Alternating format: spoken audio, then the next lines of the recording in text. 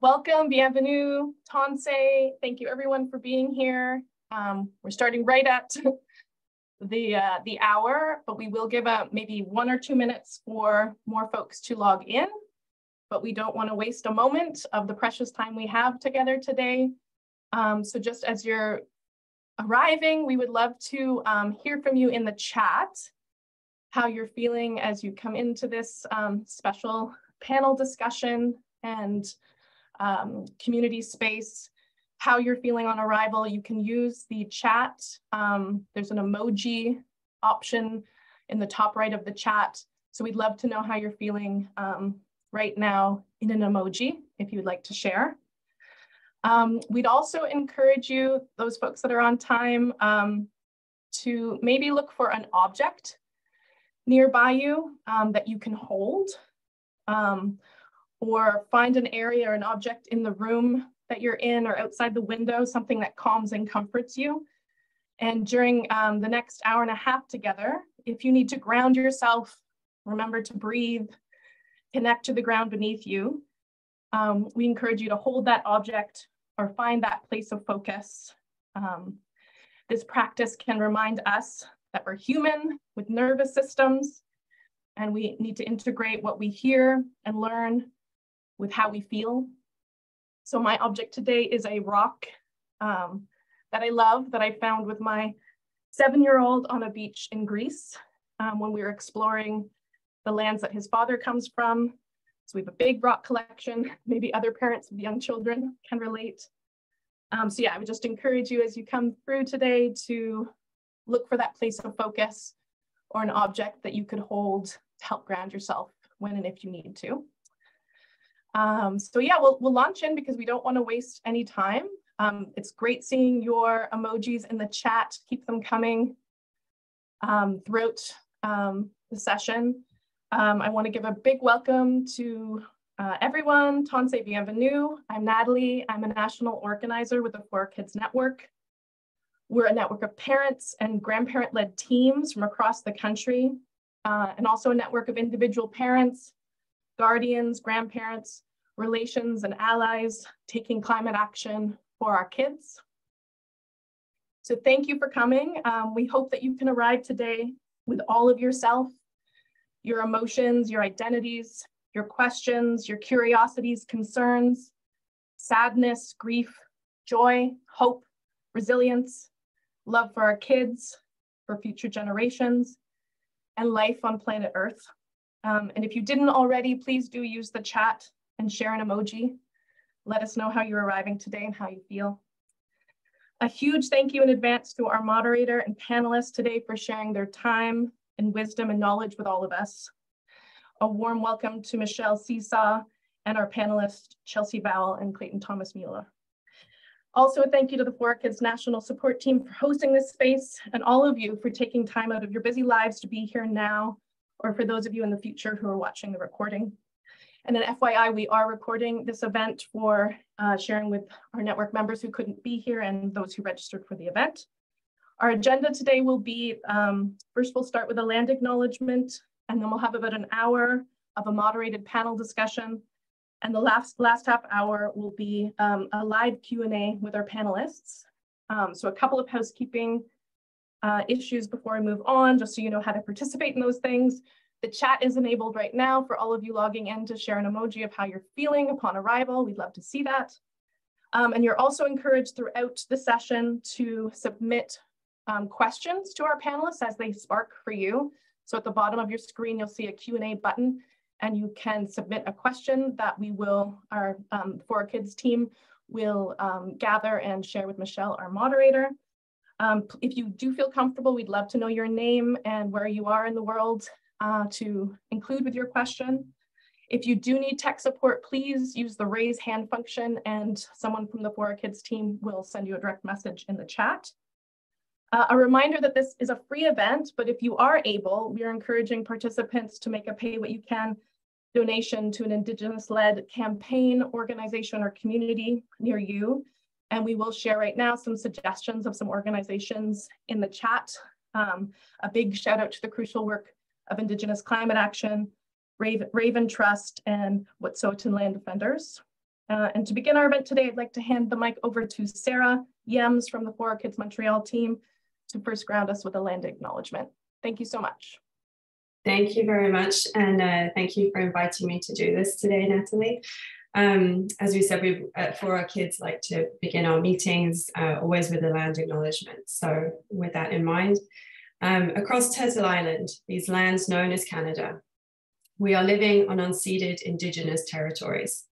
Our work for climate justice begins with recognizing and respecting Indigenous rights. Parents and families in the For Our Kids network live and act in communities that exist on land that has been taken from many Indigenous peoples across Turtle Island, whether through unfulfilled treaties or outright occupation of unceded territory. We acknowledge the pain and trauma suffered by Indigenous parents, kids, and families at the hands of white supremacy, colonialization, and residential schools, which have severed cultures, languages, and relationships. We acknowledge that First Nations, Métis, and Inuit people are the original stewards of the lands and waters. As a network, we know we have much to learn from Indigenous resilience and stewardship as we strive to protect life on this planet. Myself, I'm a recent settler and guest in Tchotchogè, the unceded territories known as Montreal, which is known as a gathering place for many First Nations. I want to acknowledge that the Kanaw Nation are the original custodians of the lands and waters here. If you're interested to find out more about which territories you reside on, you can visit native-land.ca to find out more information about that. As someone who's only recently arrived on Turtle Island, I'm humbled by the process of learning about these lands, their history, and my place within that history. I give thanks for the lessons in resilience, caretaking, and reciprocity that have deeply instructed my own life. And today, these are things I think about, especially as a parent. I look forward to learning more in community with everyone here today. I would now like to introduce Michelle Cyca, our panel moderator. Michelle is a freelance journalist and contributing editor to Maclean's. Her work can be found in The Walrus, Chatelaine, The Globe and Mail, Indigenews, and The Tyee, and her essays on parenthood have been published in Romper. Michelle is a member of the Muskeg Lake Cree Nation in Treaty 6 territory, and she lives in Vancouver with her family. Thank you, Michelle. Thank you, Sarah. Hi, everybody. Really nice to be here with you today, Tanse. I'm joining today from the unceded lands of the Musqueam, Squamish, and Tsleil-Waututh people, which is also known as Vancouver. And we're really excited to hear from Chelsea and Clayton today, so I won't talk very long. I'm going to introduce our speakers and give them a chance to introduce themselves, but just a reminder that you can add questions directly in the chat that we'll be addressing at the end of the session. And also a reminder for everyone joining that the session will be recorded. So if you miss anything, you have to get up and get a coffee or attend to your kids. It's all going to be recorded for you later. So I'm thrilled to introduce these two brilliant speakers. I've been really moved by their work and their writing for so long. I'd like to start by introducing Chelsea Vowel, who's Métis from Mantu Sakahagan. My Cree is not as good as Chelsea, so I'm going to do my best here. And she's a resident of Amiskwaciwaskahigan in Edmonton. Cree is very phonetic, and yet I still struggle. Chelsea's a parent of 6 children. She's a Cree language instructor and lecturer at the Faculty of Native Studies at the University of Alberta. She has studied law. She has a graduate degree. She's an incredible author. She's the author of Indigenous Rights, A Guide to First Nations, Métis, and Inuit Issues in Canada, which is an incredible resource. She's also the author of an amazing collection of speculative short fiction called Buffalo is the New Buffalo, one of my favorite books of the last year. Her work intersects language, gender, self-determination, futurisms, resurgence. It's an incredible body of work. She's also the host of Métis in Space, a very fun podcast about science fiction and indigeneity. And she's the co-founder of the Métis in Space Land Trust. So she has an incredibly diverse and exciting body of work that I encourage everybody to check out. Welcome, Chelsea. And our other incredible speaker today is Clayton Thomas-Müller. Clayton is a dad. He is such a dad that he's joining us from his kid's bedroom today. Joining us from Treaty 6, also the homeland of my people, on the Pagatawagan Nation in northern Manitoba, from the nation in northern Manitoba, but joining us from Winnipeg. Clayton is an author and an organizer. He has mobilized Indigenous communities across North America to advocate for their land rights and for the climate. He is the author of an incredible memoir, Life in the City of Dirty Water, that I encourage everybody to read. He's also an award-winning director, a media producer, an organizer, a facilitator, and just a real multi-talent. So we're really fortunate to have Chelsea and Clay with us here today. Thank you for joining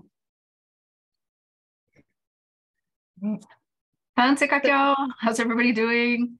Yeah, I guess I was going to introduce, but that was the fulsome introduction. I was just going to do it in Cree. So please do it in Cree. It's okay. It's okay. One of the things I do always say though is when I introduce myself as a parent of 6 children is that I'm always tired. So if I just start like blathering incomprehensibly, like that's it. That's what's going on. Yeah. Having that many kids and worrying about them all the time does make me a little like frazzled in the brain sometimes, but it's also really, really great. I think that this is a group that... Oh, sorry, go ahead. No, I was just gonna say, I think if there's any group that would relate to that, it's probably the people on this call. Yeah. Well, tanse everybody, bonjour, tanse, zonge benisi and Nikas Kinutotem. As mentioned, I'm Cree from Pagatawagan Cree Nation. It's the furthest easternmost Treaty 6 First Nation. But I live here in Treaty 1 in our beautiful city of Winnipeg.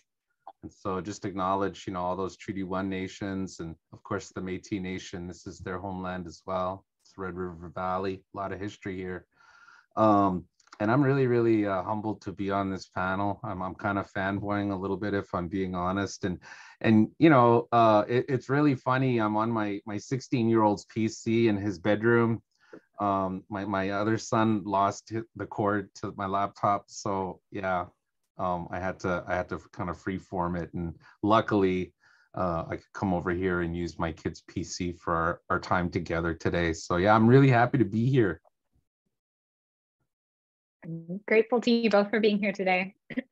I was hoping we could start off the conversation just by thinking a little bit about how parenting for you has shaped your thoughts around climate justice and climate work. It's obviously something that drives both of you in everything that you do, and I'd love to hear your relationships too, or your thoughts on the relationship between parenting and climate justice. I think it makes everything more immediate. It makes everything more real. Like there's a goal now. You've got a stake in it. Like I think a lot of people sometimes just because of the enormity of sort of the obstacles that are facing us and some of the, just beyond the climate, just the world in general, it can be really easy to just, shut down and say, I'm just gonna focus on this one thing. But kids don't let you do that. I mean, they don't let you focus at all. but also, they give you a reason, to care about things deeply. Because they're constantly questioning you about why are things like this, and when it comes to like, why are things bad, you as the parent are the first person to try to explain to them, what's going on. And, I feel like children in this society are sort of socialized to ignore their instincts about things and recognizing injustice, because children, you'll never meet a bigger sense of justice than a child's sense of justice. And they know when things are not right, not just, when it comes to them, but just in general, when they see things. And so when they ask you those questions, you have to like revisit those systems and say, what have I become okay with? What have I justified for myself?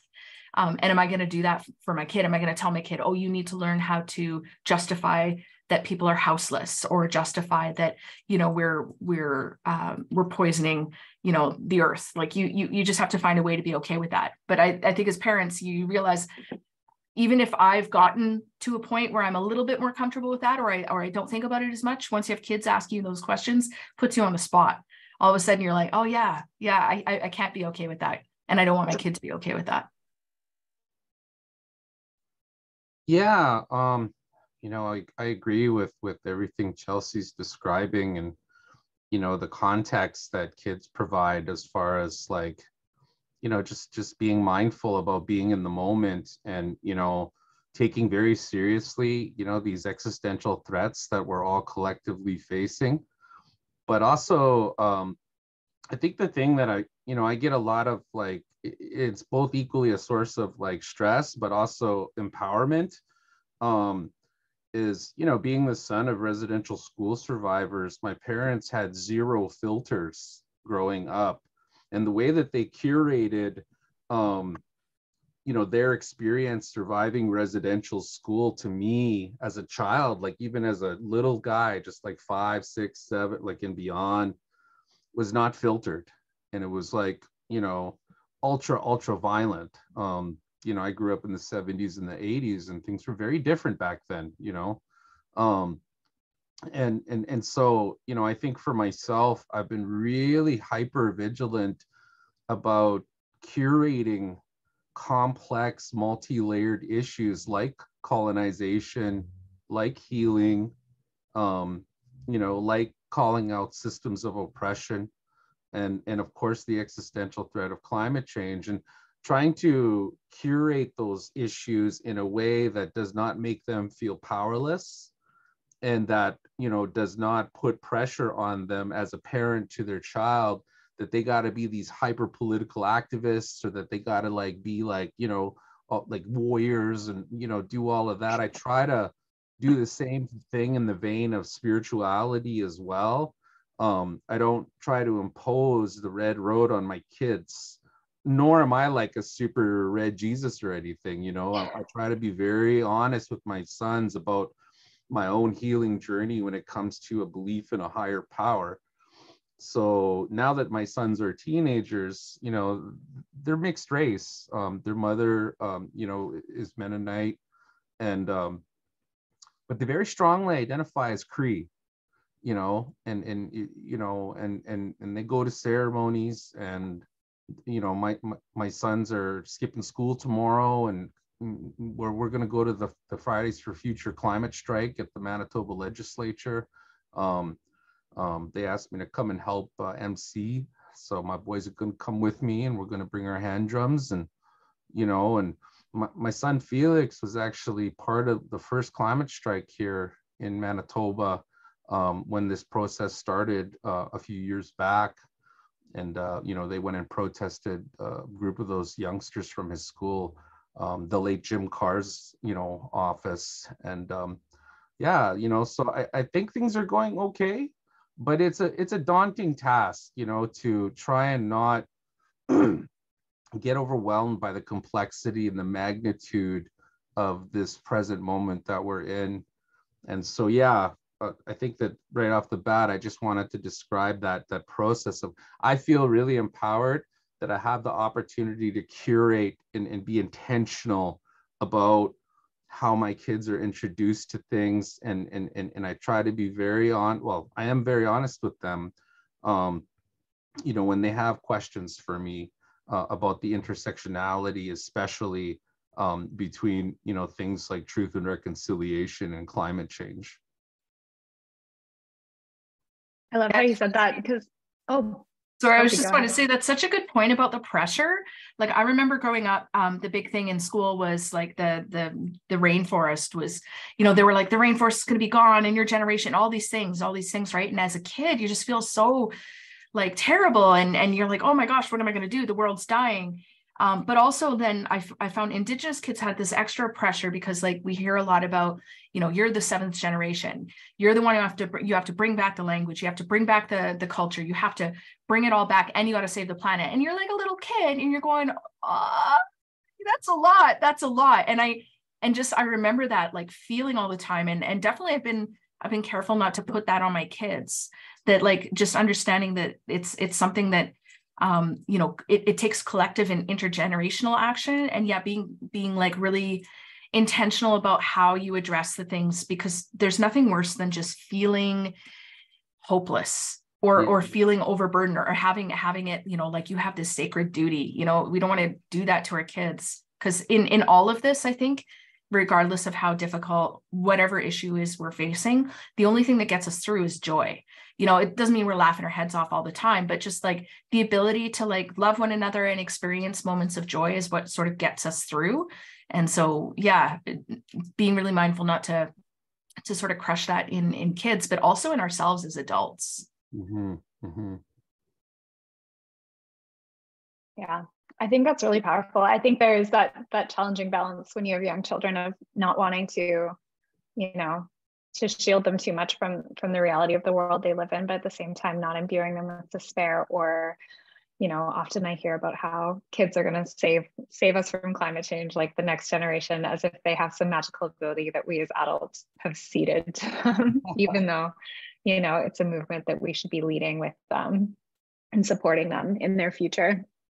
And yeah, Chelsea, I love their focus on joy, because I feel like that's what I find inspiring with my daughter is, you know, she's still young enough that she just finds real pleasure in being in nature. And that reminds me of that sort of inherent connection that kids have to the world and how pure that is. And that's sort of what, you know, what we're fighting for and what we'd like to preserve. So I'd love to know more, Clayton, about how you also find, you know, joy in this work with your kids and where you find opportunities to celebrate that.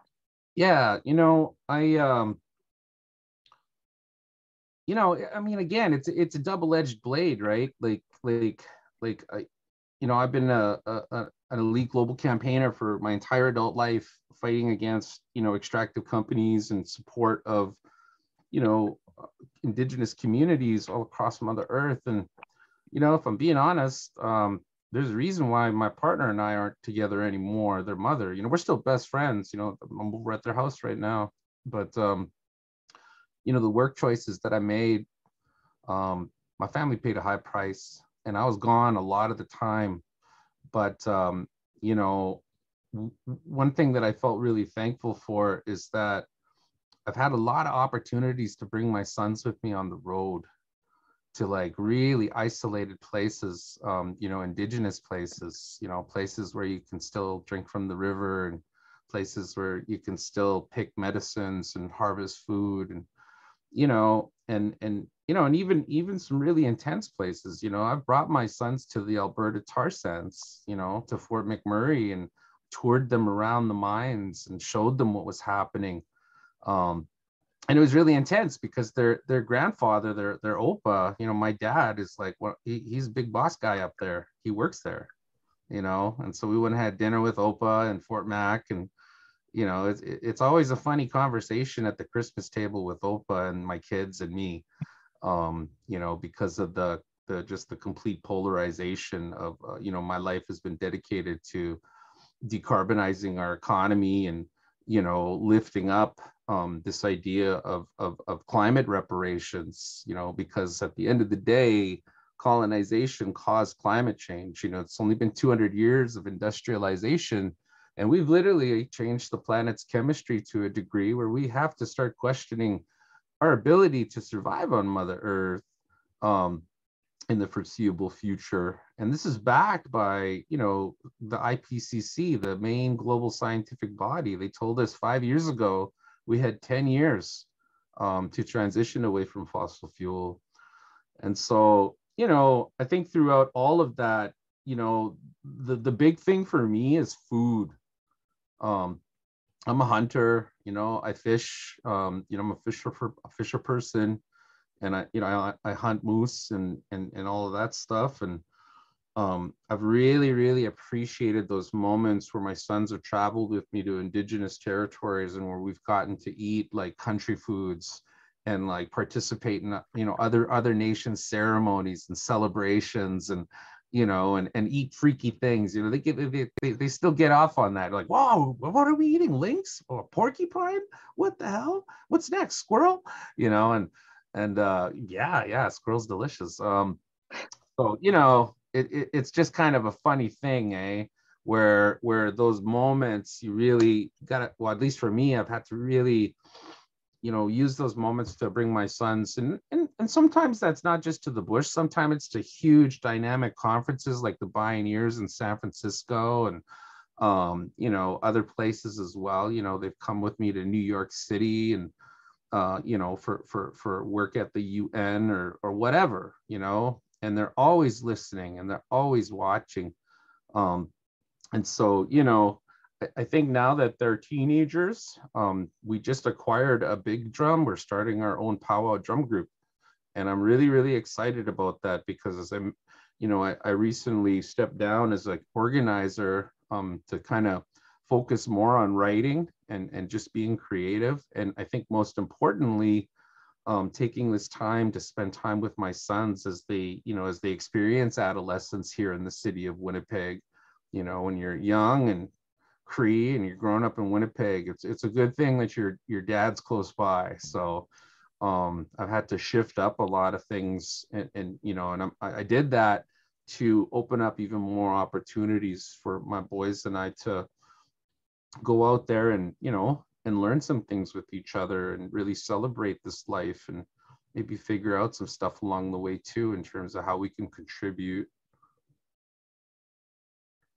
Yeah, it's interesting too, because that concept of you know, like the toll that it can take, regardless of what kind of activism you have, quite often your family can pay the price for if you have to be away.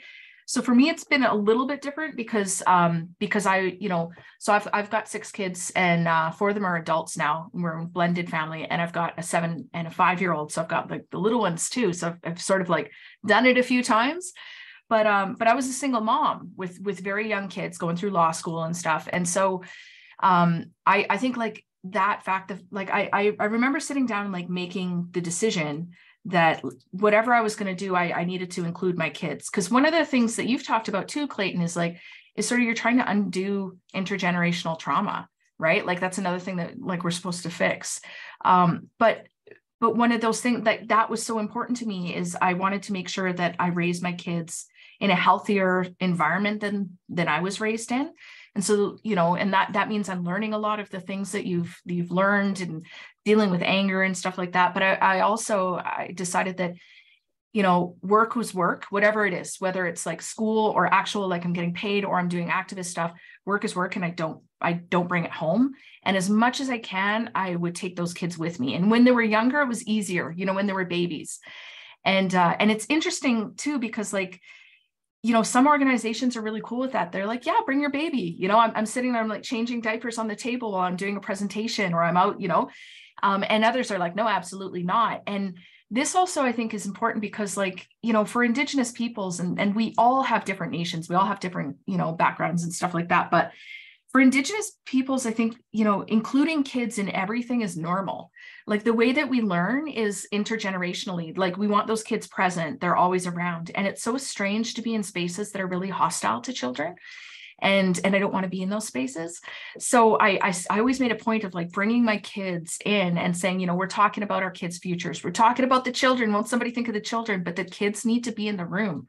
You know, they need to be running around. They need to be listening to whatever they're listening to. And eventually they also need to be the ones that we're hearing, right? And the only way we're going to do that is if we don't create these separate spaces for kids and adults. They need to be in those spaces in a safe way. And so I think it's interesting because you do see, you know, sometimes it's just not possible. And then, you know, what are you giving? And then what is your family not giving? It's always that tension, right? It can be very, very difficult. Yeah, no, I think that's a really important point. You know, I know in our Indian community, kids are everywhere. You know, that's how they learn. That's how oral history is muted through to the next generation, is through observation and listening and participating. You know, and also, you know, and having conversation with a multi-generational community surrounding you. You know, that's how, like in every word in our Cree language, you know, it can connect you from a stream that you're standing beside all the way to the stars in just one word. And so, you know, for us, a lot of the traditional ecological knowledge, a lot of the things that the world is pressuring Indigenous peoples to share to survive climate change, you know, it lives inside of our language. And so that kind of community educational system is so critical for its success, right?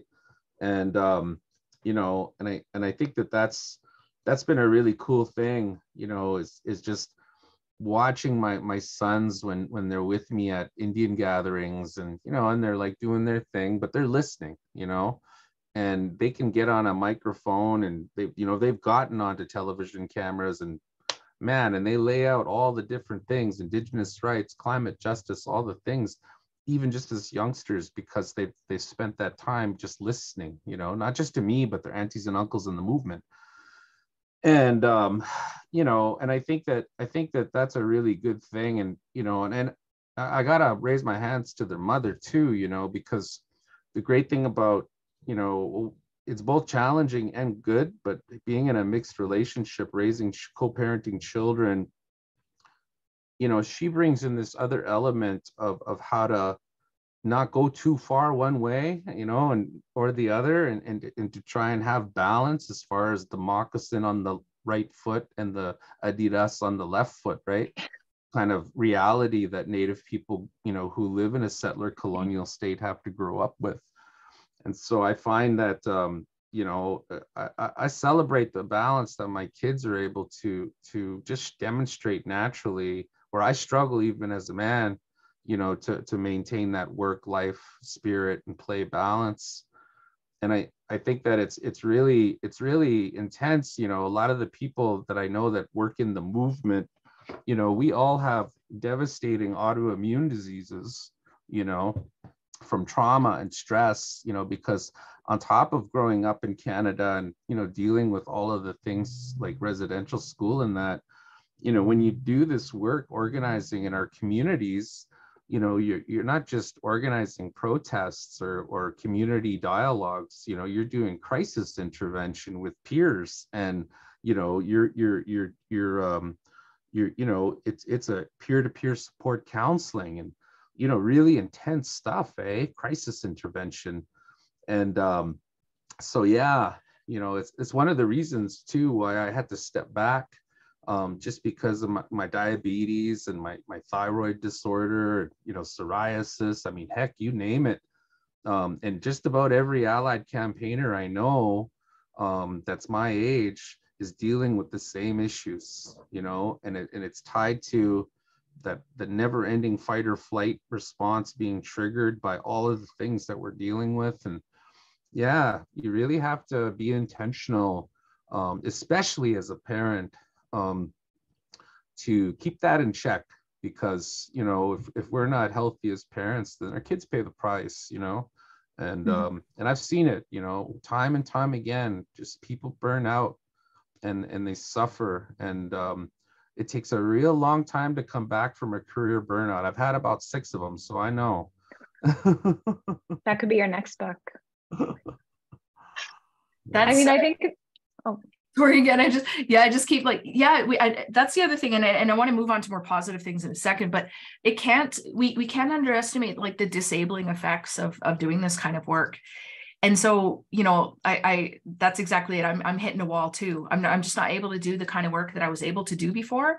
And so, like, you know, you have to every once in a while just kind of go back and be like, all right, well, you know, I feel guilty because I'm not doing all this work, but I can't do it anyway. So what can I do? I can like not stress out, not guilt trip myself so much, and like go and be a good parent. Like, if that's all I can do, that's still amazing work, right? But yeah, that's something too I worry about now with my adult kids, is I don't want to see them on that trajectory to eventual burnout. So like how can we build communities of care where it's not disabling to engage in this work? And I don't have any answers for that, but that is something I think that we really, really need to keep like foregrounded in our minds when we're going forward, and just thinking about like, and how do we support each other when we do? Because there's still expectations. People still want you to do the thing because you did the thing, right? And so it's tough just recognizing that, you know, and I think that's why it's so important that it's intergenerational. Like, you know, whether it's burnout or just like you've done it enough and you have another role to play, like we need to be making spaces for folks to be in doing the thing at all levels. So, and sorry, Michelle, I keep cutting you off. No.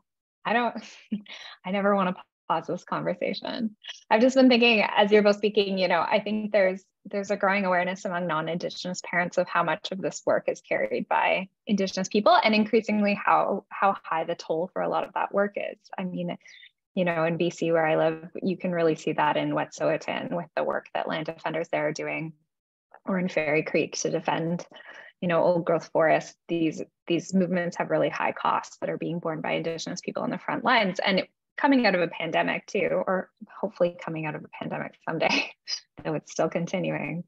I think everybody is quite isolated more than they have been in the past, and also fatigued and really worn down. And so, you know, as non-Indigenous parents or people in the movement are looking for ways to support this work and build community, I often hear from them a lot of concern about wanting to do things the right way, or being concerned that taking action could cause further harm. So there's a genuine desire to help, but also a genuine fear of like where to begin.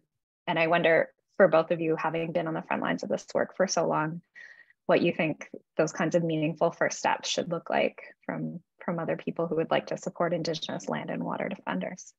Well, I definitely wanted to react to something Chelsea had said, and about the pressure that our children face when they're dealing with this existential threat. Like, remember my kid Felix being like, "I'm literally growing up during the end of the world, Dad.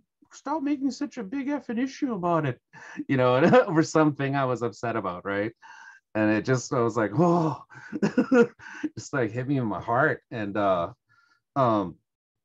think that one of my good friends, Bill McKibben, the author and co-founder of 350, he's always on grandparents. He's like, "You're retired. Why are these kids going and getting criminal records and going to jail? When you're a retiree, you can have a tax-paid holiday and it doesn't matter. It's not messing with your career. Like, all the old people need to be going out there on the front line, getting arrested." And by old people, I mean like non-native, like people with money, that can afford lawyers. So I just wanted to bring that up, as a number one thing to say that,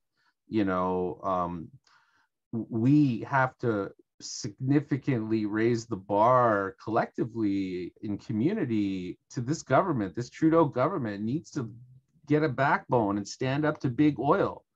These companies that are operating here in Canada and the tar sands and beyond they posted the biggest profits they've ever posted in the history of their operations during the biggest economic recession probably that the planet's going to face in our history. And the Trudeau government is not like passing a windfall profit tax on these guys. They need to be making these companies pay, and that money can help with the transition,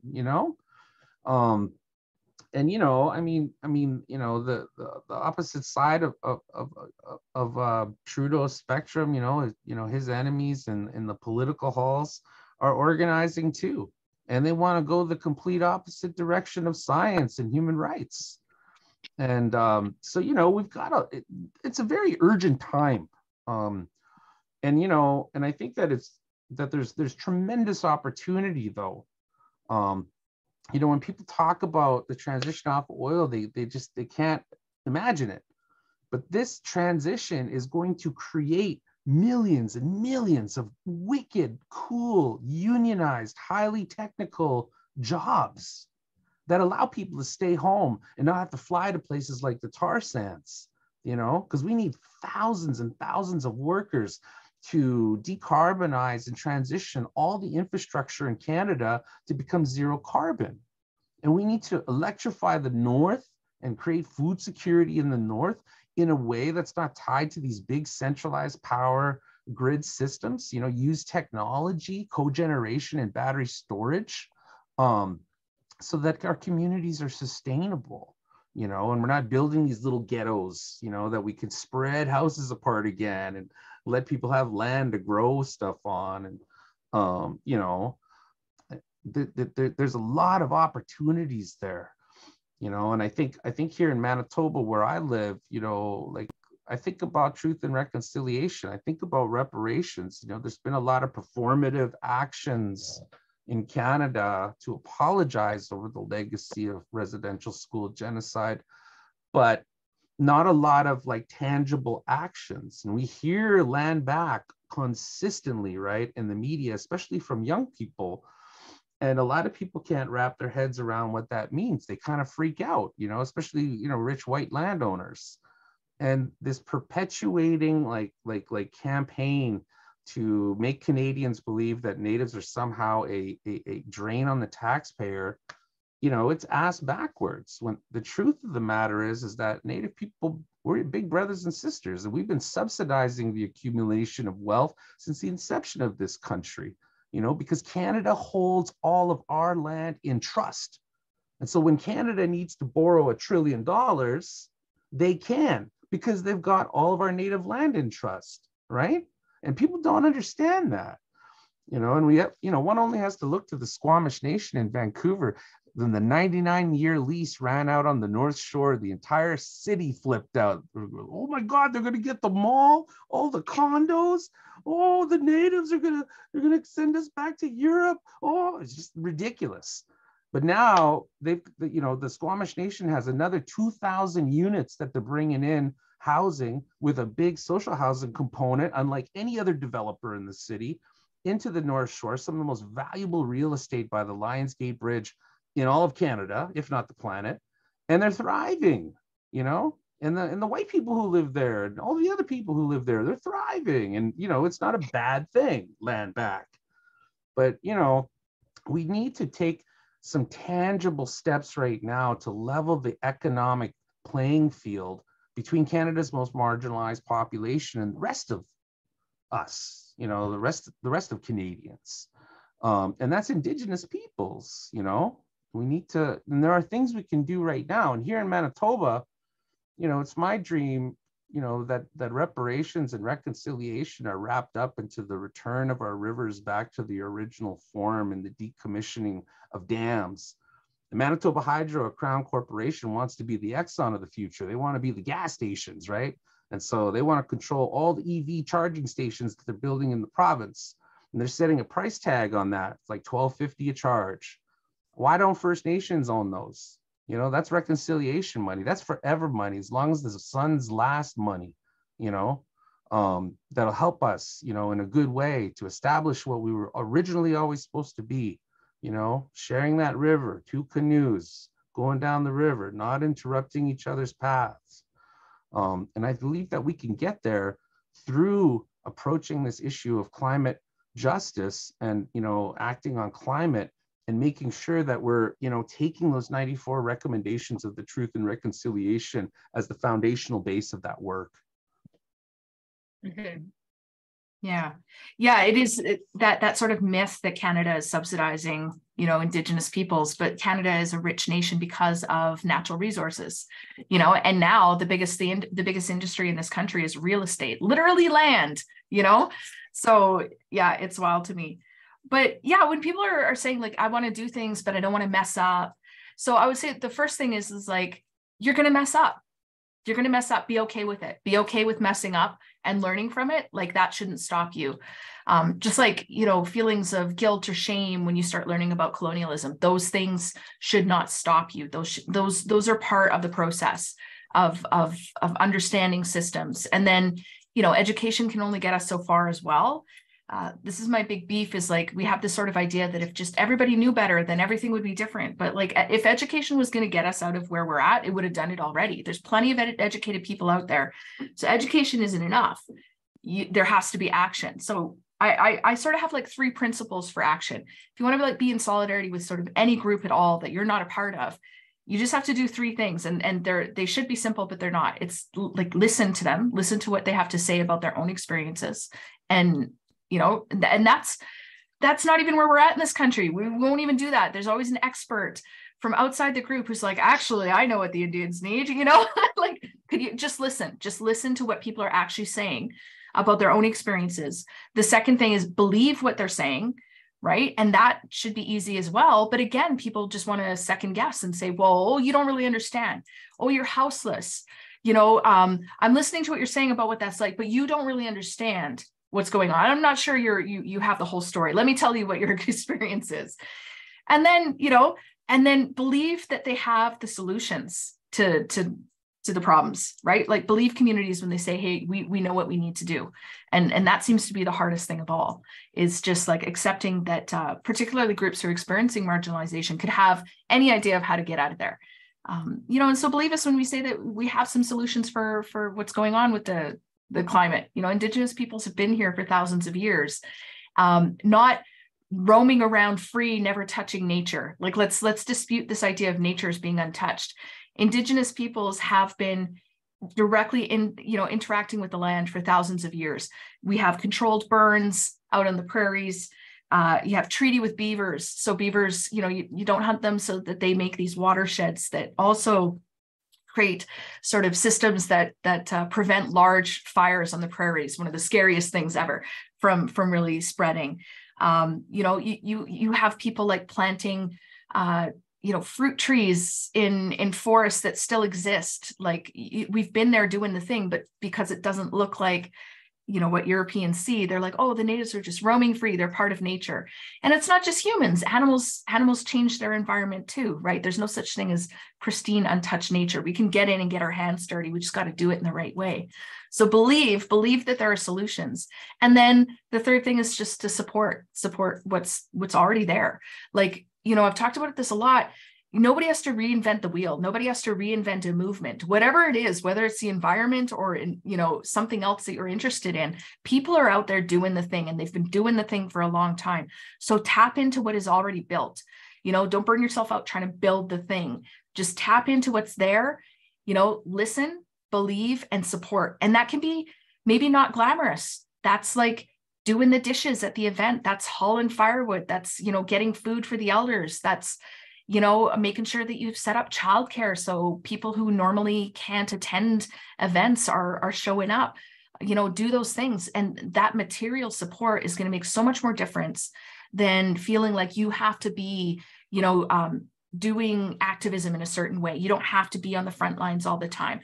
You don't have to be, you know, doing things in the way that you see. Maybe it's writing, you know, just like calling your MLA and your MP until they know your name. And they're like, oh God, okay, I'll do it because I don't want to hear from this person again. Be a thorn in somebody's side. Like there's so many ways, you know, according to your own abilities and your positionality that you could be participating. But it really needs to be based on that idea of listening and believing communities when we say that this is what we know, this is what we need, and not second guessing it. Yeah. And then if somebody's like, hey, you did this thing and you were kind of a jerk about it, just like be like, okay, how can I be better? And don't let that stop you, right? Yeah. I love how you say that. It's because it's so true, right?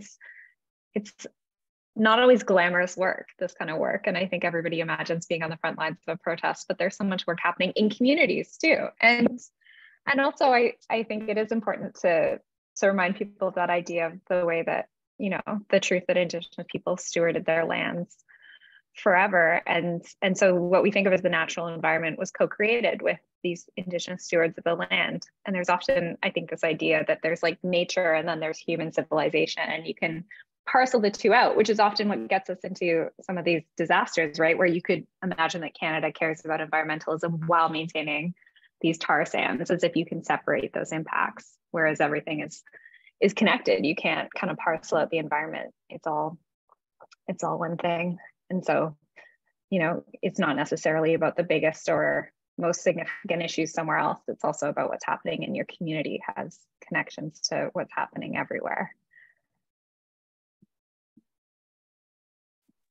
The main thing I think as we're, go ahead. No, I was going to say we just have about 10 minutes left. So I was wondering your final thoughts. And Clayton, I think you were just going to take it from there. Yeah, no, I just really want to, you know, like dazzle jazz hands and all of that for you know, not giving up.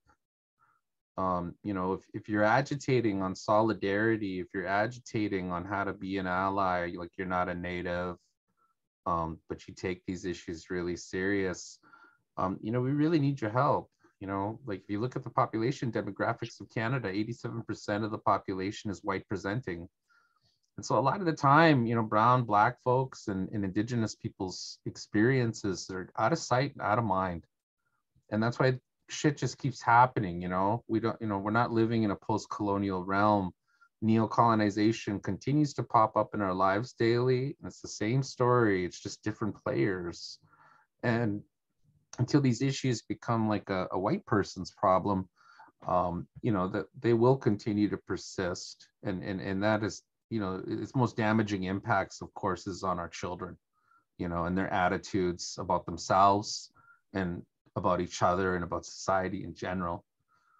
And so, you know, I think that Native people have a lot to offer when it comes to how this country is going to adapt and mitigate climate change. Because we're experts at rapid adaptation. We're experts at migration. Most Native people who live in cities, even though you don't think about it, we're environmental refugees. We had to move to the city because the austerity agenda of the federal government, they made it so freaking bad on the res that you got to leave the res just to have a better quality of life. And, you know, and unlike the rest of Canada, who have the mobility of rights, it's right there in the Charter of Human Rights, Indigenous people still live under apartheid. And we don't have mobility of our right to harvest, to hunt, fish, and trap, to you know, not pay taxes, you know, all of these things that are enshrined in Section 35 of the Canadian Constitution, in the numbered treaties, in the UN Declaration on the Rights of Indigenous Peoples. You know, we have the right to sovereignty and self-determination, and that's just the way it is, you know? And whether this generation gets that or the next, well, that's entirely up to us right now, you know? And we don't have to keep, you know, making the same mistakes over and over again. We can do tangible things right now to level the playing field, you know, and that'll make everybody feel really positive. You know, if the Natives stop suffering so much in their homeland, that's going to be a really powerful thing and make everybody feel really positive about the future and moving forward. And, you know, and we're not going to be able to do it all. You know, Chelsea mentioned the seventh generation, you know, and she's right. It was real stressful growing up as a seventh generation person because it was on our shoulders to change the world. And then when, I don't know about you, Chelsea, but when I hit my mid-30s and I realized that I wasn't going to be part of that generation that was going to change the world completely, and we did a lot. But, you know, that a lot of this stuff's passing down to my kids now. I got really blue, you know? And so, you know, we have an opportunity right now in a multi-generational truth and reconciliation healing journey that Canada is on, you know, as a settler colonial state with its original people, with the original people whose land it's you know, occupying. And it's important we use these terms, you know, because it's the truth. And we've got tremendous opportunities right now to do incredibly powerful things as we go through a processes of trial and error, convenings, and, you know, making mistakes, maybe stepping on each other's toes, but we'll get it right. We just have to keep at it. And white folks, you got to understand, man, we get people coming all the time trying to extract our bodies, our land, our resources. So if some gookoos are a little bit harsh to you and tell you to F off or tell you very specifically what they want you to do, and it might not be what you like, well, we might just have to deal with that, okay? Because we're very protective now because we've just been extracted from so much and we're sick of it. Yeah, absolutely. The other thing I like to say is, you know, sometimes folks have this idea that we're going to get it together. The world's going to get it together once things get bad enough. You know, that's why post-apocalyptic fiction, you know, The Last of Us, all this stuff is like it's so powerful. People are like, yeah, you know, like as soon as it gets bad enough, I won't worry about capitalism and I won't worry about like the mundane. I'm just gonna focus on saving the world, right? And that's when I'll do it. Just like let me know when it happens. I'll be there, right? But Indigenous peoples are already post-apocalyptic. Like we've literally been through it all. We've been through world-ending events. You know, like we're talking about pandemics already, mass migration, climate change, the genocide of the buffalo, the destruction of entire societies, all of it. We've been through it. You think up an apocalyptic scenario, and Indigenous peoples were there, but we're still here. We're still here, and we made it through. Not because we became more insular or more scared of the other, or more, holding on like we need to make sure nobody gets in and takes our resources, but because we shared and we expanded our kinship and we cared more and we took care of each other and we took people in. And so I think like what we have to look at as a society is, the fact of climate change is really scary. We're looking at mass migration at a rate that's never been seen in human history. And that's a fact. That's happening, and it's coming. We're looking at millions of people around the globe being displaced because of climate change. And so we need to think right now, how are we going to build a society that takes that in, that takes people in, and builds around displacement, instead of what we're seeing right now, which is like sort of a hardening of the borders and the justification and the dehumanization of the other, because we want to feel safe. And so if we don't let other people in and we don't treat them as humans, we're safe, right? And that's what we're going to do in crisis if we don't already have something else built in. And that's, to me, is the most important thing that we can be focusing on, is how do we build a society where all of us have enough, and all of us have those systems of support. Because if you think about, like, in your lifetime, the certainty that things are not going to go well, that it's part of human life. You're going to experience loss. You're going to lose people that are close to you. You're going to go through things that feel like it's the end of your world. And that's just what we all experience. And what gets us through is other people, right? It's other people and the support of our loved ones and our communities that get us through. So how do we expand that circle of care to make sure that it's there for all of our kin, all of our human kin, and our non-human kin? And it's those big ideas that I think, bringing it back to young people, it's those ideas that I think we need to be guided by what young folk are asking for, the support that they need and the love that they need, and the support has to be there for all of our young people across the globe, regardless of who we are. And if we can just start thinking that way and start building that better future now, instead of waiting for things to get better, then I think we're on a good track. So don't wait for some magic call, where, okay, guys, it's time now. No, the time is now. The time is now, and every generation is going to have to fight for a better world. Like we didn't do it. We didn't save the world, Clayton, but we did something. And every single generation is going to have to fight for the gains that the last generation made. It's going to get clawed back. But if we just come into it knowing that it's, we make the world better, we let's do it. Let's do it right now. Hi. Thank you both for that. That's such a powerful note to end this part of the discussion on. And I mean, Chelsea, just because you mentioned The Last of Us, I think we should all take from that show a lesson, which is that the only thriving community after the apocalypse is the communist one, where they're living cooperatively. I thought you were going to bring up the scene with Graham Greene. Graham Greene is he's back, yeah. Just like totally like just chilling in the apocalypse. Natives and socialists. Yeah, they were hungry. It's the post-apocalyptic future. Yeah. Giving them soup. Oh, okay. Native hospitality in the apocalypse. I think that's the lesson of the show. Yeah. Well, we have some time for a Q&A. And I feel like you two provided so much that I think answered some of the questions that came in advance of the chat. One from Megan Guelph was about direct actions that non-Indigenous parents can take to help. And you both spoke to the necessity of kind of getting involved in your communities and taking collective action, of not waiting, but also of looking to see like how you can support work that's already happening. So I think it's hard to create maybe a blanket recommendation for like concrete steps people can take, beyond looking around at how they can support the work that's taking place where they are. But do you two have anything you would want to add to that for someone who's looking for maybe a direct action to start with?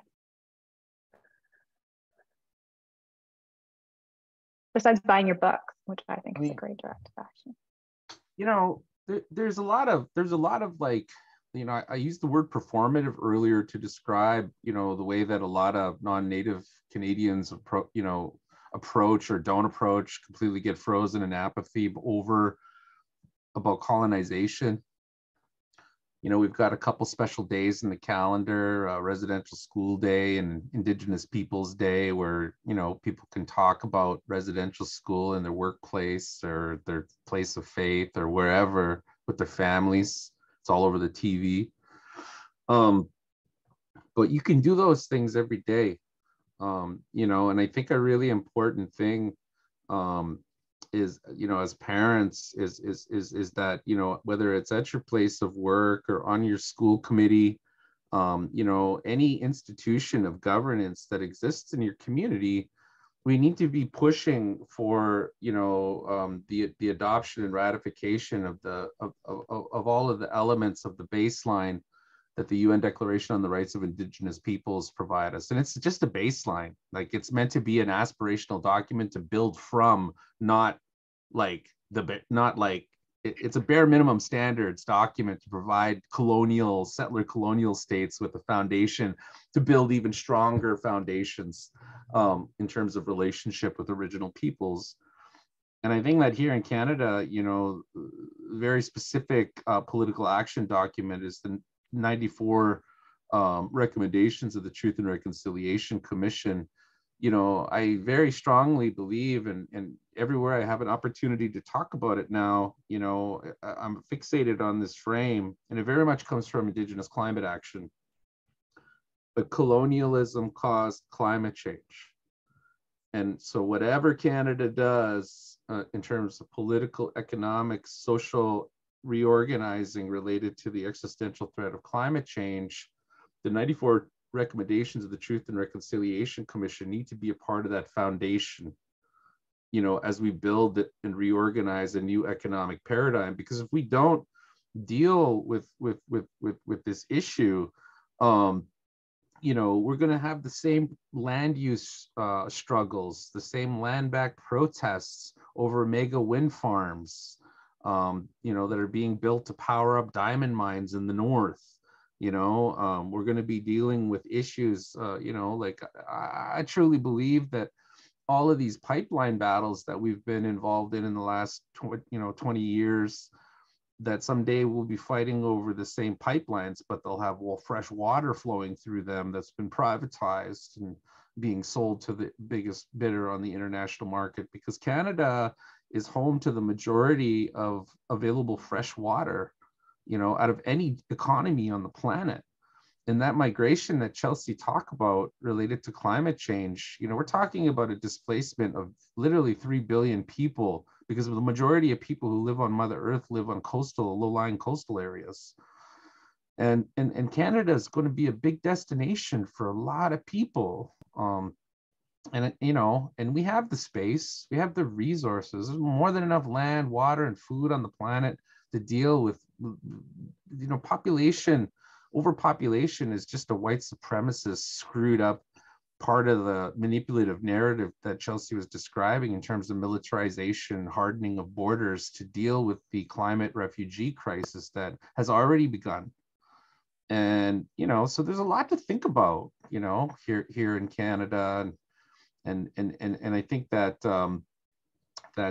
Indigenous peoples, you know, we've got, I don't think our traditional ecological knowledge is enough to solve the contemporary global issues that we're facing now. I think that it's a mix of Western science, which is very young and naive, and the very complex Indigenous science and traditional ecological knowledge, and quite frankly, faith, you know, magic, hope, the unknown, a greater power, the universe.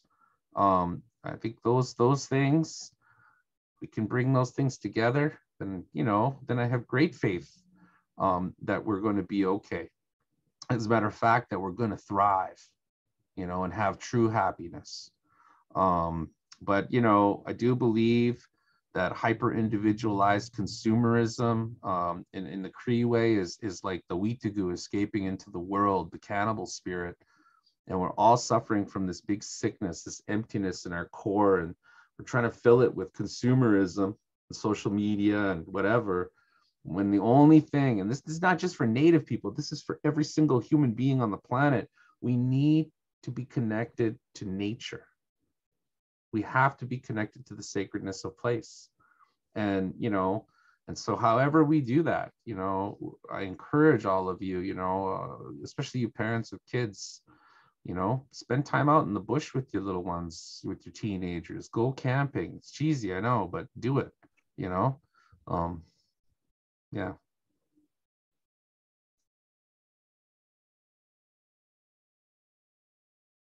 There's a question in the chat that I love that I'd like to offer to both of you, which is from Pat. And they're asking how we can collaborate so that we can take time to heal, which I think is a really powerful concept in this work. I mean, we've heard a lot today about what a burden it can be to carry and the cost that it takes. So how do you both envision rest in your work, or the need to create opportunities for people to rest and heal?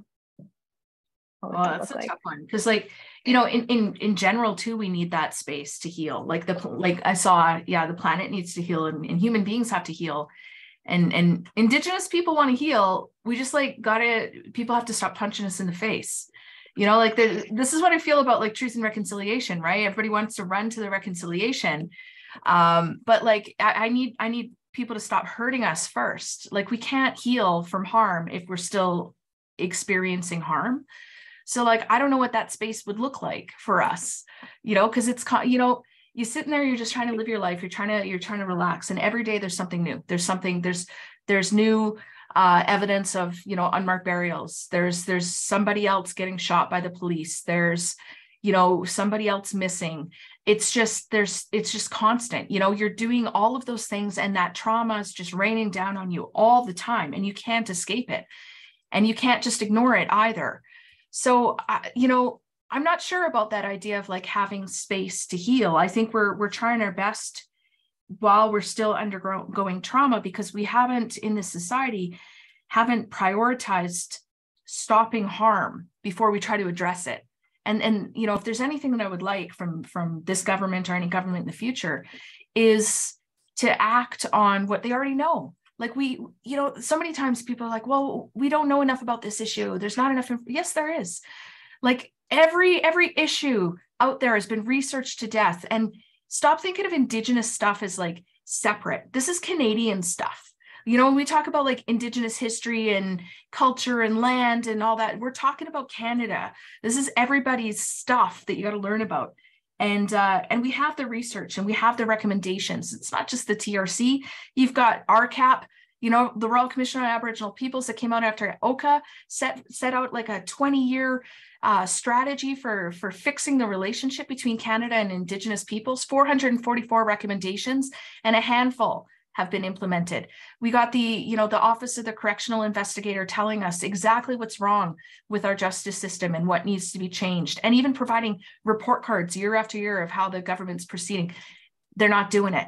You know, we had the Murder and Missing Indigenous Women's and Girls Inquiry. We know what the issues are. We know what we should be doing. So there's no reason for us to be running around like chickens with our heads cut off going, what do we do? What do I do? We know. We just have to have the political will to do the things, and to force those people who are in those positions of power, who have such a limited view of the future because of the election cycle. You know, they're campaigning, they get in, they understand their portfolio for a year, second, third year, they might start doing something, and then they're campaigning again. Like, we can't operate on that schedule. We have to operate on the long schedule. You know, think about those generations, those 7 generations, but not in the pressure way, but we have to think about how our decisions are impacting our descendants that will never meet. You know, think beyond our own personal needs, and beyond even the needs of our own children, because of course we care about them and we prioritize them, but think beyond that. You know, what are we leaving for the next generations? And the fact is that we know what we have to do. We just have to like have enough space to do it. And this comes back to the healing. Like, under capitalism is all about draining you of all of your excess, you know, energy. If you are not drained at the end of the day, then capitalism, as a jealous lover, has said, you haven't given me enough, right?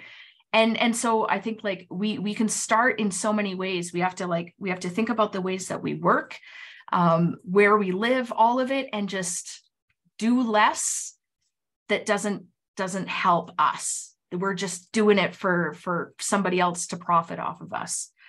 So where we get that space, God, I don't know, but I sure hope that folks are working on providing that space and community, because we do need it. Just stop punching us in the face for a bit. That would help. That's a very actionable piece of advice. That's like the quote that broke this whole panel. That was like capitalism is a jealous lover who's like, I want more. But I think, I mean, it's so easy now, right, to be overwhelmed by just like the sheer volume of injustice, especially since we can all chug directly from the fire hose of social media and like the news cycle and just feel that overwhelming despair. So I think that is, you know, it's wise advice to consider like also where you can conserve your energy and direct it, as opposed to trying to just stay on top of everything terrible that's happening to Indigenous people into the world. You know, there's a need, I think, to try and think like, what can I do here? And if the answer is nothing, maybe you log off for a little while, take a break, look at the ceiling. We have a few more questions. Oh, sorry, just one thing. We really need your help to blow this this controversy right out of the borders of Canada and into the international media. The erasure of the unmarked graves that are being found by the death of the monarch, of the death of Queen Elizabeth. It just completely knocked out everything out of the news cycle. And we really need all journalists on deck, bloggers, podcasters, to be lifting up the voices of Indian residential school survivors, the people who survived and still raised families and went out and got degrees and are out there right now kicking ass, even amidst all of this. We need you to be lifting up their voices and calling out Canada on this issue, because like murdered and missing Indigenous women and girls, it's a very complex and nuanced issue, but it's tied to this economic system that is fundamentally based on the suppression of Indigenous people's collective rights, the dispossession of Indigenous peoples from our homelands, to provide backdoor access to extractive corporations working with provincial or territorial governments to take our resources. And you know, and we really need your help to help make these complex and nuanced issues known to the world through storytelling.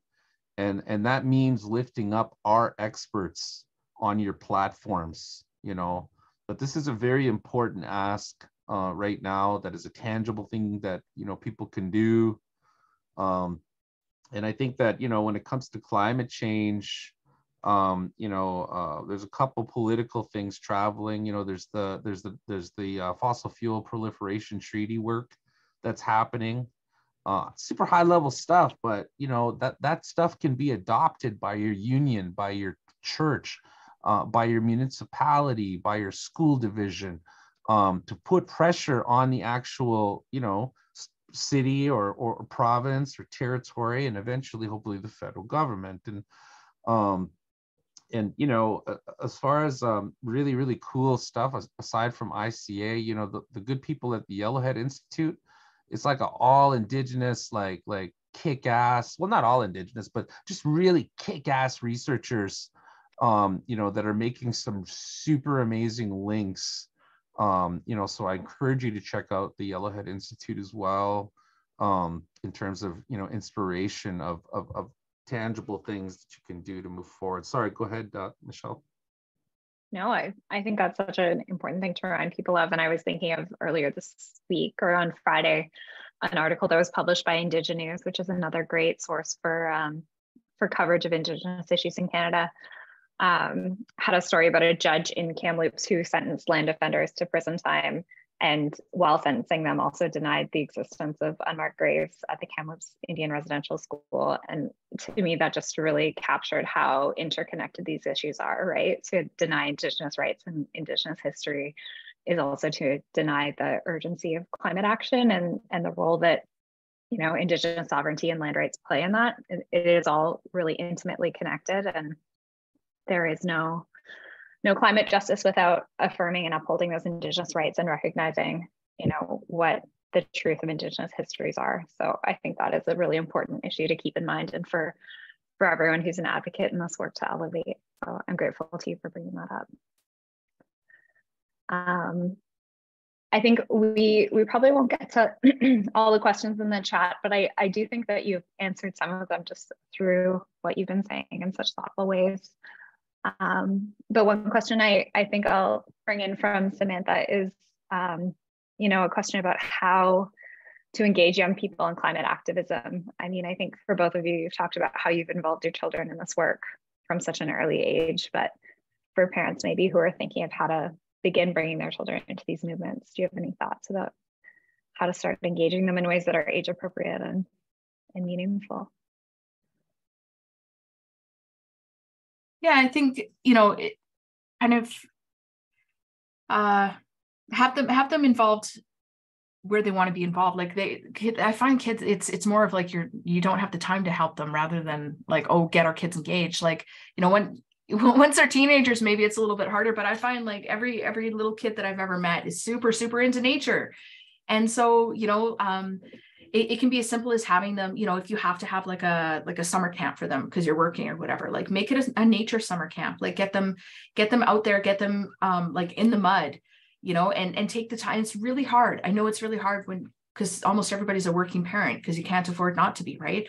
So you're tired and you get home and you just want to chill on the couch, but maybe you got to get out there and like have a water fight and just like go look for tadpoles and stuff like that, What I think, Clayton was talking about how so much of our ecological knowledge is embedded in language. And so like little things are like learning the months in Cree, a March is Niskipi Sim. So it's like goose month right now. Why is it goose month? Like talking about like the moments that are really important in the space that you're in. What are the changes that happen? What's going on with the animals? And then I think too that we have to recognize, like, once those kids get older, they may start wanting to participate in things that scare you, because then you're coming up against police and you're coming up against situations where maybe they're going to be arrested. Like let's be honest about what some of these young people are facing. And so rather than saying like, no, you can't be involved in that because it's you could get arrested and that's your future. I think we got to start thinking about how are we supporting young people, in school, for example, at university. Like I remember when Standing Rock was going on, we had students going out there, and spending a lot of time. And what did that mean? That meant that they lost a semester. Where's the understanding? Where's the support for those students? Where's the support when they get back to make sure that they didn't lose their entire university career because they went out and stood in solidarity and put themselves out there? We got to think about our high school kids too. Like they're in there here in Edmonton. I know this is a problem in Winnipeg too. You got cops in schools, right? Like they're being policed all the time. So we got to accept that sometimes, they're going to be in a position where the state says this isn't right and there might be punishment. So how do we collectively make sure that we're supporting those kids? If we're saying it's important to be out there, it's important to take a stand, sometimes that means that the consequences are pretty severe, So I think being aware of that too, that it's not going to all be experiments and walks on the land. The fact is that pushing for climate justice means you're pushing against a system of violence, and we want to protect our kids as much as possible. So we have to be realistic about the risks out there too. Mm-hmm. Yeah, and there's a lot of really great organizations, like for that kind of like more advanced, like, like your teenagers are going to protests or whatever. As far as organizations that are experts on tactics and how to assess, do risk assessment and how to deal with police, how to deal with media, groups like the Ruckus Society and the Indigenous Peoples Power Project. The School of Unity and Liberation has excellent online resources that you can order as educators and parents on, a lot of these very complex issues. And there are, professionals, experts out there who literally that's what they do. They go out and train people on nonviolent direct action. You know, and so those resources exist, and it's really easy to package those things up and to give those to your young people and to support them with some bucks to, you know, bring an expert in that they can consult with if they're planning, you know, direct action in their community, so that they do it, you know, in a safe way where they're not putting themselves in danger or anyone else. You know, there's a lot of really good resources for direct action, and the media work that comes with it. That's a really powerful reminder too. I see this question about the 8-year-old daughter and white settler guilt that I kind of wanted to address. Because yeah, I think so the question is, my 8-year-old daughter struggles with white settler guilt. She's learning about beginning to understand the legacy of colonialism, struggles to place herself as a young kid in this relationship, past and present. So I think this is something that like everybody of every age, like non-Indigenous peoples, really struggle with. And so I think part of the thing is to understand, you know, we're talking about structures here. You know, I always make like the metaphor of the house. Like Canada is a house. It's built, you know, on the dispossession of Indigenous peoples. It's built on genocide. It's built in part as well on transatlantic slave trade. You know, it's like it's built on a series of terrible things. So when you come here, whether you come here or you're born here, you're being born or coming into a structure that exists. And it's not about your individual choices. You didn't build the house, you know, like we can put people in different rooms. We can do some renovations, but the structure's still there, right? It's a collective issue. It's a structural issue. So as individuals, our what we need to do is learn about the structures and understand how it functions and how it looks in a variety of different circumstances. And then not sit there and feel like I did this, you know, like, and also not let ourselves off the hook because we didn't do this. You know, I never colonized anyone, therefore I don't have to do anything. Like there's no borders on the land that are real. There's no borders on the water that's real. There's no borders in the air that's real. We're all living here together. So we all have to understand those structures and not worry about like, did I do this? Should I feel guilty? But rather, once you understand how the systems work, then you either make the choice to do something about it or you make the choice not to. But both those things are choices. And little kids, you know, are not going to like burn the house down. The thing that we can do with our young children is just make them understand how the structures work and reassure them and ourselves that we're not bad people because those structures exist, and also not disempower ourselves by thinking that there's nothing we can do because it's bigger than us. So just, I think, you know, tell your kid that this is the history, and let them understand it in an age appropriate way, but that making them feel guilty is not the point. Guilt doesn't do anything for any of us, right? So you empower your kids by showing them how change can be made in you know, and it can be like, you know, go to that community garden, take them to community events. It doesn't have to all be doom and gloom. Like I said, like there's a lot of joy in being in community with other people. So I think when you start to relate to others in that really human way where you're celebrating things together, then that's the space where you come up with the energy to make change in that good way together. So yeah, that just makes me sad. You know, I don't want people sitting out there feeling guilty because it's not useful and it's not really the point. So I hope you have ways to talk about this with your kids, and go and past guilt, you know. I think that's such a beautiful response. And I mean, I think with guilt, you know, people can turn towards it with empathy or away from it in shame. And so teaching children, like, it's okay to feel sad for what has happened and continues to happen to Indigenous people, but you're not powerless in that dynamic. You're not shackled to it. Yeah. And I think that there's a lot of really, you know, there's a renaissance that's happening right now in the literary world.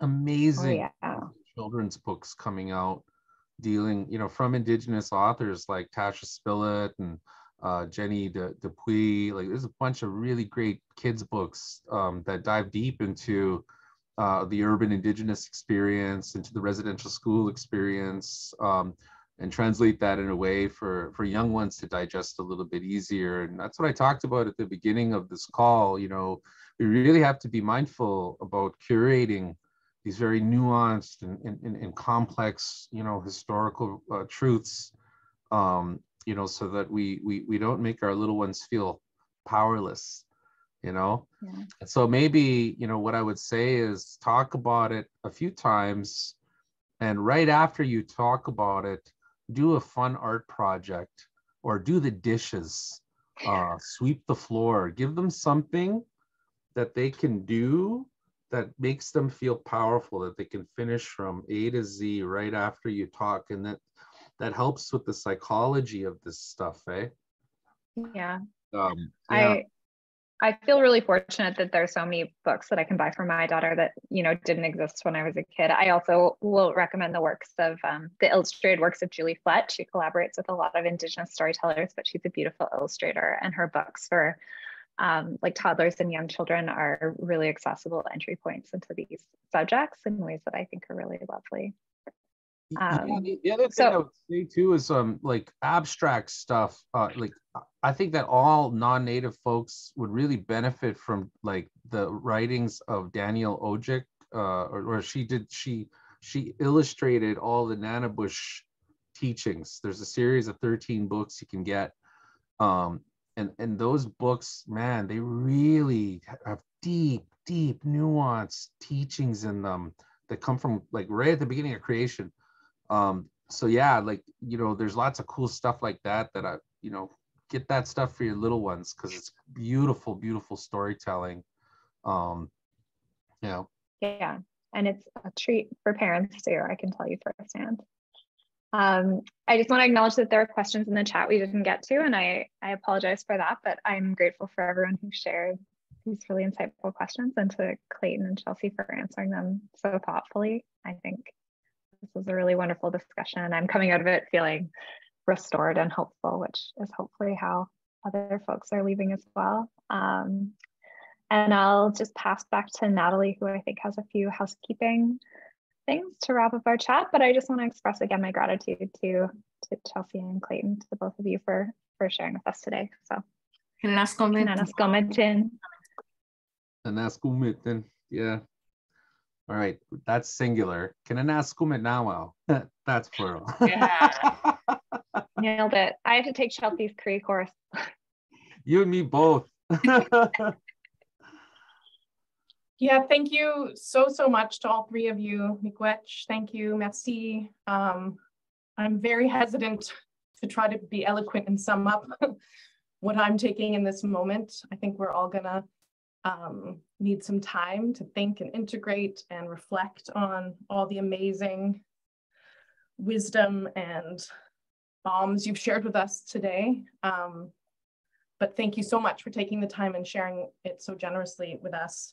And to all of you participants for being here or watching this video into the future, for taking the time to sit with Michelle, Chelsea, and Clayton today and really listen. I think there's a couple things I would pull out as a thread. Clayton saying we don't have time anymore. There's no out of sight, out of mind. We can really take that to heart, I hope, within the For Our Kids Network and our allies here. And Chelsea reminding us to listen, believe, support. Yeah, so just in closing, I wish we had another whole hour or two or day, but we will share in the chat now and in an email and follow up with everyone who registered all the links that were shared today. We'll see if we can get the answers to some of the questions that were asked reflected on and answered if possible, if we can borrow any more time from our generous panelists. We encourage you to donate to the organizations we're going to suggest. We also have a feedback form that the For Our Kids team would really love everyone who's participated or watched this video to fill out, to give us some feedback about where we go next, what a future event, training, or action could be from all the learnings we gathered today. Great reminder, there's a global climate strike tomorrow led by young people. So if you can, go to fridaysforfuture.org and find out if there's an event near you that you can go and support. And if you're inspired, if you're a parent or grandparent, or have a kid in your life that you love and you're interested in the For Our Kids Network, please join us at forourkids.ca/join. We would love to have you get involved. And before you log off, I know it's right at the moment, but if you could share in the chat before you go, just how you're feeling leaving today in one word or a reasonable sentence. That's not too long. I know there's probably so much, but use the feedback form to give us more feedback. There's lots of opportunity there to offer more in-depth feedback and reflections. But yeah, we'd love some quick feedback with a word or sentence of how you're leaving today. So thank you again so much for all you've shared and for everyone for being here. I'm leaving very inspired and grateful.